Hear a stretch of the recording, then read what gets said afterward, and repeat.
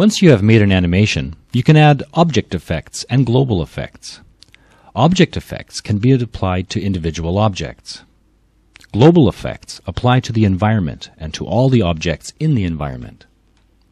In this case, I have a simple title. In the Easy palette, select one of the object effects.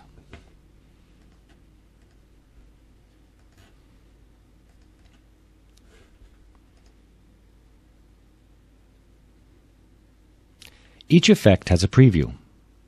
Let's select the explosion and drag it to the object.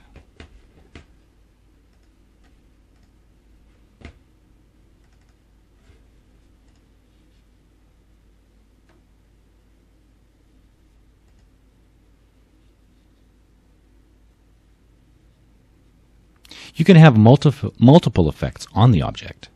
To remove an effect, click the minus sign in the attribute panel.